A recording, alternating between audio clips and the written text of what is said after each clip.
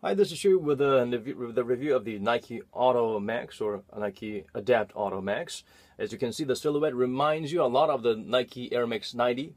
Air Max 2090 was the earlier version of this, which was a new interpretation, new rendition, upgraded, more stylish version of the Air Max 90. But 2090 had this crazy hard shell around the Max cushioning on the heel, so the heel had a really hard thud, and you won't have a smooth transition. I mean, this also has this crazy plastic plate here from the heel cup all the way down to the outsole. So this plastic, yeah, this plastic's not that great. I mean, it kind of provides some unnecessary resistance, but it's not as bad as the 2090s, but it's not the kind of comfortable ride that you would come to expect from a modern Nike Air shoe. Especially when they actually use Cushlon for the midsole, which feels great, but you don't really feel that much of the Cushlon. Here's another side effect of the design. The Adapt system, the huge motor, it's probably about this chunky. Usually for the basketball shoes, like the Adapts or the Adapt BB or the Adapt BB2, they have this somewhere closer to the heel than the forefoot. It's somewhere here, and you actually have the Zoom Turbo on the forefoot. And now this one, it actually has the rigidity of the motor pinching your forefoot around the pinky toe area, right below that joint. So the cushioning actually is pretty hard up to about this point. So the forefoot, even though they use Cushlon, they're killing it. They're neutralizing what it can do by having that. Although it is a lot lower than the heel, so there's a huge dramatic heel to toe drop. It feels like you're walking on high heels somewhat. Not drastic, but somewhat close to that. Doesn't really feel like a natural runner. Outsole pattern, yeah, it's pretty decent. It's pretty durable waffle pattern, so that's decent.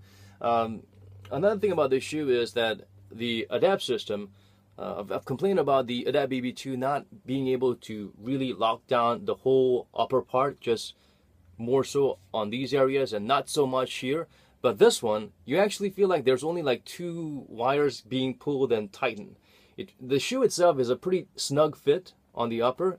Even it's got pretty much like a one-piece upper, so you really have to like really open it up to really squeeze your foot in. I mean, it's not as hard as the Soldier Tense, but it's quite inconvenient for the fact that you're having this auto lace system, but you still have to put in your foot in, and you feel like it's already a pretty snug fit, and then you want that auto tightening system, which doesn't really work too well.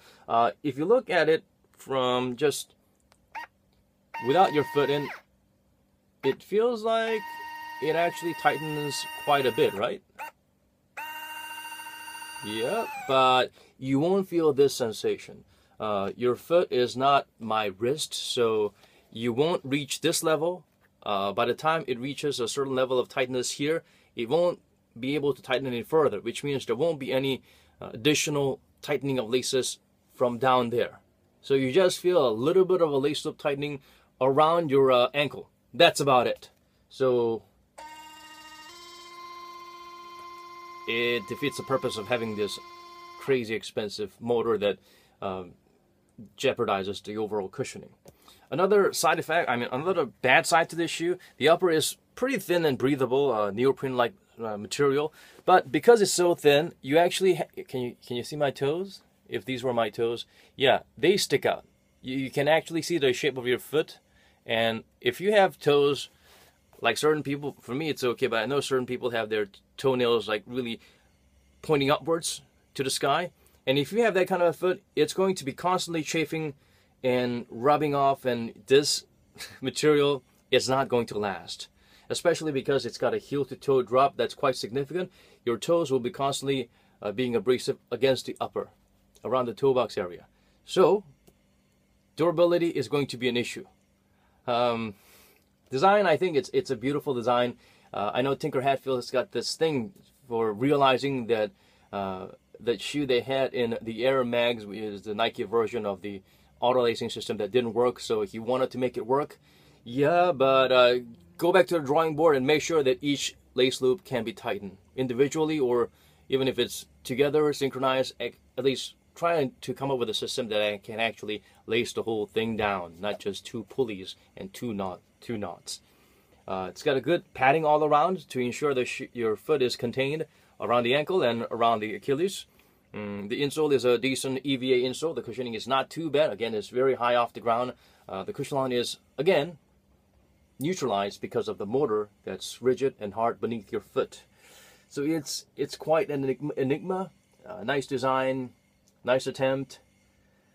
Yeah, let's not forget the basics of the shoe, which is to have some decent cushioning. This is supposed to be a lifestyle model, apparently, according to some reviewers. Even if that's the case, you are Nike. Even when you make, casual shoes, sometimes athletes actually don't mind wearing them for professional games. That's the way it should be. That's the way Nike should strive to be all the time. So it's, considering Nike's reputation, it's quite disappointing. The price point, it's on a huge discount these days, 50 to 60% discount. So you can actually get these in a decent price tag, which is what you would pay for an ordinary Nike signature shoe of some popular athlete or some renovated revolutionary product that Nike's releasing, like the Vapor Maxes. They do cost close to $200, and so this is quite cheap.